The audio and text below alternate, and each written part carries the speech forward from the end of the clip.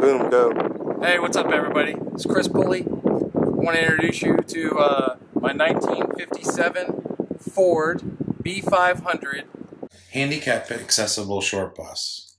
This bus is on full air ride using the Airlift 3H system with 4 Viair compressors.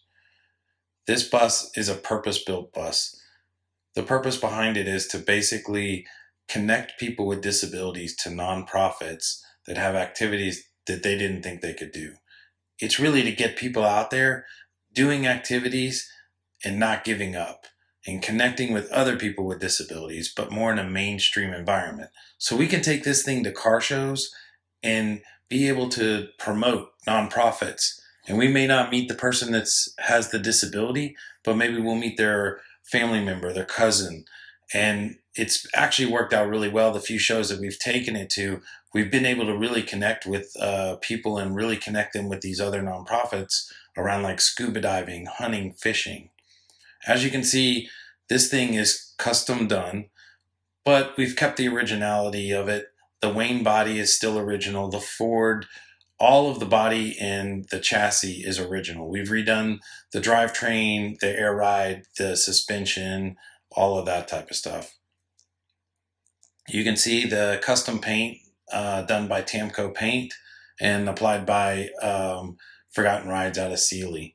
Infamous Metal did all of the air ride suspension, and you can see it lays all the way down. We've got a handicap accessible ramp to be able to get you in and out.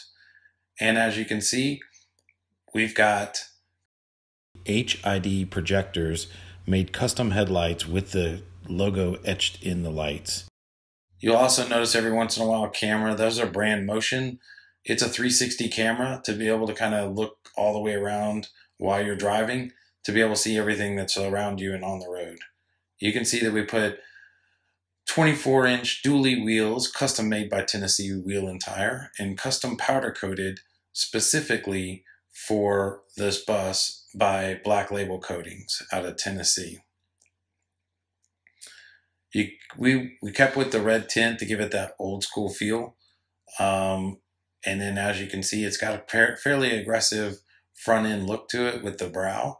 And we ditched the old V8 and we put a 7.3 liter diesel engine in there.